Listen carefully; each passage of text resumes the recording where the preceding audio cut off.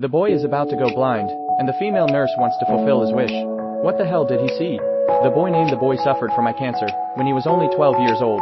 In order to prevent the cancer from spreading, he had to undergo surgery to inoculate both eyes within 6 hours, otherwise his life would be in danger. The boy wanted to fulfill his 3 wishes before he became blind.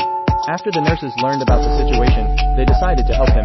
His first wish was to meet the girl he liked. At last glance, he has had a crush on this girl since kindergarten. The nurse encouraged his girl to confess, so he mustered up his courage, but at the critical moment, he was still persuaded, and the boy still felt that it was okay, and it was better to leave regrets instead of regretting it. Then there is the second wish. The boy wants to drive a car. After all, he will never be able to drive again. But when it came to the last wish, the boy was too shy to say it out. The female nurse understood it in seconds, so she brought him here. But the security at the gate refused the minors to enter, even though the nurse paid double the price, and said that the boy was about to become blind. But the rule is that the security guards firmly disagreed.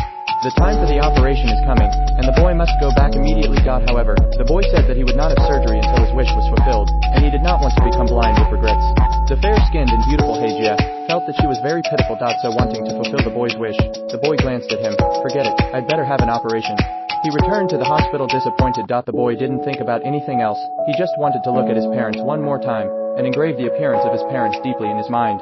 Seeing the boy's heartbroken look, the female nurse was finally touched, and she asked the male doctor to go out first. That's right, she wanted to help the boy fulfill his last wish.